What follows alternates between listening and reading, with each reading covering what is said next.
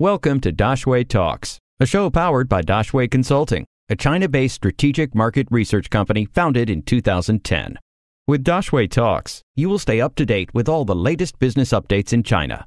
Every day, you will learn from China-based experts who share their knowledge about the Chinese market in 2 to 5 minutes. I'm Nicolas Coster. I am a business lawyer, French business lawyer. I have been in China for 16 years. I'm specialized in foreign direct investment. So basically, I set up companies in China and I also sometimes liquidate them. If money is lent outside of China and services the purpose of buying a company in China, are there limitations on this?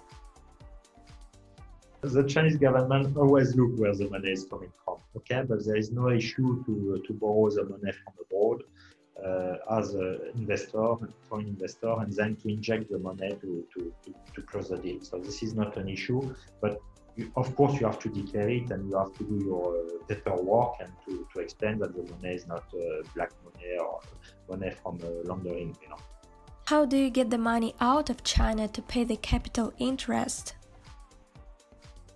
If the bank is financing the deal outside of China, the bank will lend the money directly to the investor. The investor is not in China, so you don't have to be worried about bringing the money out of China. Of course, the investor expects to receive dividend from the Chinese subsidiary. So once they pay all their company income tax and their profits, they can send the dividend abroad. There is no issue today. And since 20 years, if you declare and you pay your tax in China, to bring your dividend outside China. If you want to do a loan between the Chinese company and the foreign investor, which is not the case of the purchasing, in this case, we have to sign a contract and to declare it to the Chinese government before to be able to bring the money out to pay back the loan.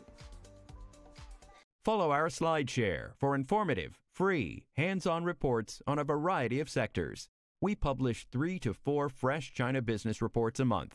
Find the link in the description.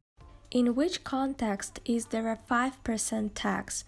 And in which context is there a 10% tax when getting money out of China as a dividend to a parent company? You have also 20%.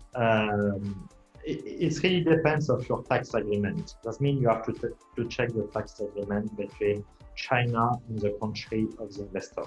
Okay. For France, for UK, for US, this is a 5% withdrawing tax. 10% of country, frankly speaking, I don't have anyone in mind. Most of the country today is 5%.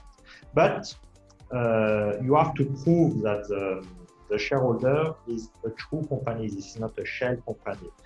Sometimes the Chinese tax office will ask you to get a tax substance certificate to prove it, like in Hong Kong. And if you are not able to prove it, normally they should apply 20%, but most of the time they apply 10% withdrawing tax. Any questions? We will find an expert to answer them. Drop your questions in the comments or send us an email, dx@daxueconsulting.com.